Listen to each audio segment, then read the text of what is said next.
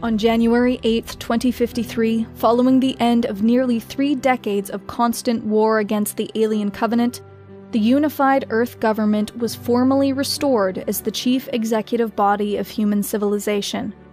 The transfer of power marked an end to the emergency military government that had seen mankind through its war with the Covenant and the restoration of civilian authority.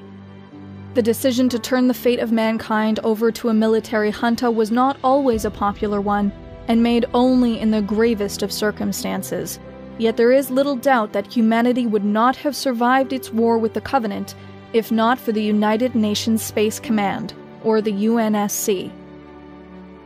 First and foremost a military apparatus, the UNSC is administered by High Command, or HICOM, with regional responsibility delegated and exercised through various central commands. The UNSC maintains hundreds of administrative and bureaucratic offices, ranging from everything from UNSC Astrophysics to the UNSC Symphony Orchestra. The primary branches of service, however, are the UNSC Army, responsible for sustained planet-based warfare, the UNSC Air Force, which provides both atmospheric and orbital support, the UNSC Navy, which conducts spaceborne operations, and the UNSC Marine Corps, which acts as a rapid reaction force. Each branch of the UNSC Defense Forces is itself comprised of numerous component and support services. Of particular note is the Office of Naval Intelligence, which was known to operate its own fleet of covert warships, the Orbital Drop Shock Troopers, which deployed directly from orbit in specialized drop pods, and the Spartan branch, which exclusively utilized members of the Spartan 3 and Spartan 4 super soldier programs to conduct high-risk special warfare operations. The ubiquitous nature of the UNSC within human society, even before the outbreak of war with the Covenant, made the organization at times deeply unpopular within civilian circles, leading to allegations of unchecked militarism and warmongering. Yet its role in the founding of modern human civilization cannot be overstated, and is the primary reason for its prominence in human affairs. The origins of the UNSC can be traced back to the last major conflicts on Earth, during which resurgent communist and fascist elements attempted to resist the shift of political power from various national governments of Earth to a centralized UN authority. In a series of campaigns fought across the South American rainforest, Mars, and the Jovian moons, UN forces achieved many stunning victories, lending support to the adoption of a unified government structure. By the end of the war, the United Nations Space Command had emerged as the principal military, exploratory, and scientific agency of the nascent Unified Earth government.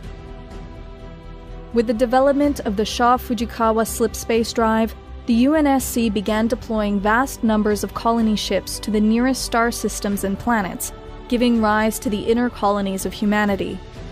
By 2490, over 800 worlds in the Orion Arm had been colonized, and the inner colonies, now major political and economic strongholds, began to increasingly rely on the developing outer colonies for raw materials. The vast economic inequality between the inner and outer colonies became a growing source of tension and rivalry, and public support for the UNSC began to slowly dwindle across the edge of frontier space.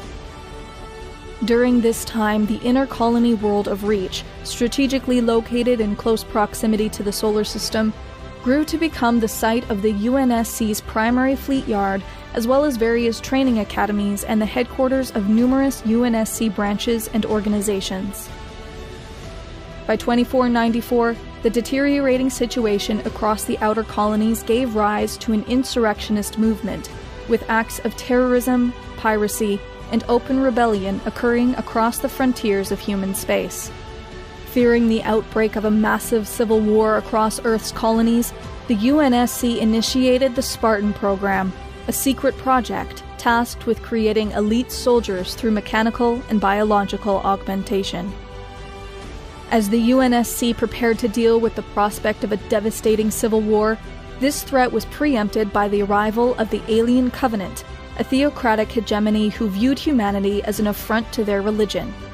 Sweeping through the outer colonies, the Covenant enacted a policy of deliberate and systematic genocide against the human race, bombarding human-occupied worlds with powerful plasma weaponry, a practice known as glassing.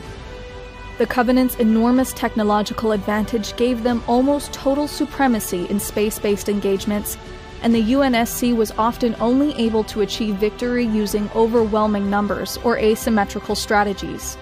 While glassing was the primary doctrine utilized by the Covenant, on worlds containing ancient alien relics critical to their religion, the Covenant were repeatedly forced to deploy ground forces, neutralizing many of their advantages and giving the UNSC a more level playing field. On Harvest, Arcadia, Jericho, and dozens of other human colonies, the UNSC fought a tenacious defense, delaying the Covenant advance for years until these planets too were finally glassed. By 2535, most of the outer colonies had been destroyed. Food shortages, riots, and open rebellions permeated the remainder of human space, forcing the UNSC to subsume the last remaining civilian authority, transforming the UNSC into an emergency military government. For decades, the Covenant ravaged through the inner colonies, inflicting devastating losses and crippling the UNSC's ability to continue the war. In desperation, the UNSC began considering a number of high-risk operations, including attempting to capture a member of the Covenant's leadership caste, ransoming its life in exchange for a truce. The arrival of the Covenant over the fortress world of Reach interrupted these plans, and the loss of the planet was considered by many as a prelude to the eventual total capitulation of humanity. With the location of Earth believed to have been compromised and the arrival of the Covenant in the solar system likely imminent, evacuation procedures began in preparation for what would likely be the final battles of the war.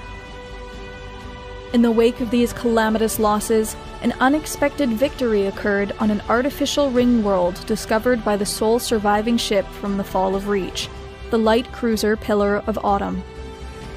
Among the many revelations uncovered on this halo was the existence of a parasitic organism known as the Flood.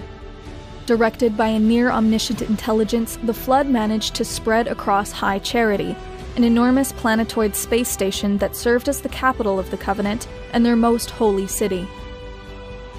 Already caught in the midst of a developing civil war with the death of most of their upper leadership, the internal structure of the Covenant was fractured, with various secessionist groups aligning themselves with the UNSC. In a series of frantic battles across Earth and additional Halo ring worlds, both the Flood and the Covenant leadership were finally defeated, bringing an end to the most destructive conflict in galactic history, and preventing the activation of the Halo Array, revealed to be a superweapon of galactic scale.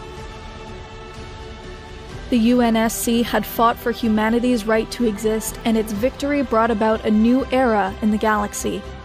It is now a time of restoration, as Earth's shattered colonies are restored and resettled. The Covenant, while broken, remains a formidable power, and the UNSC must contend with several rival factions in the place of a single united empire. With new technologies, new ships, and new weapons, the UNSC is once more venturing out into the darkest corners of the universe. But if there is one indomitable truth that humanity has learned, it is that the galaxy has no shortage of mysteries, and some are best left undisturbed.